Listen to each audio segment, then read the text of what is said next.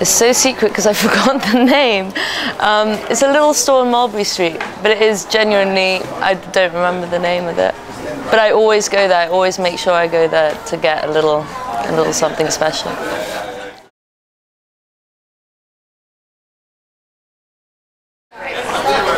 I'm very lucky because my mother has a fantastic wardrobe, one to rival the Vogue closet, I think.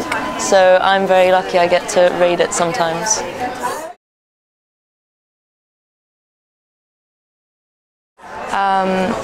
It must be, I'm very nostalgic, so it would be photos of my family and my son.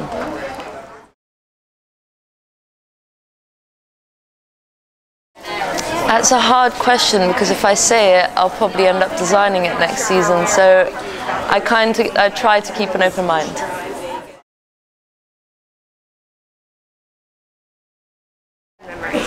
I don't believe you can have a bad fashion hood memory when you're a child.